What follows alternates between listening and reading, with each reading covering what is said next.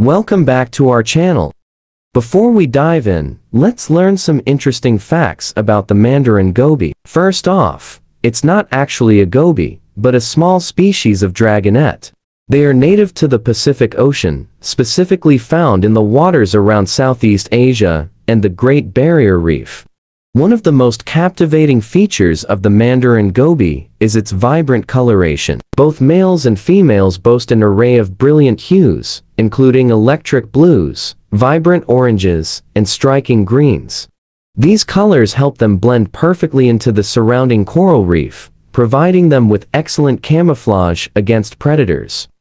Their bright colors serve another purpose, as they can warn predators of their toxicity. The Mandarin Goby actually contains a venom called a slime-covered skin barb, which makes it unpalatable and dangerous to predators.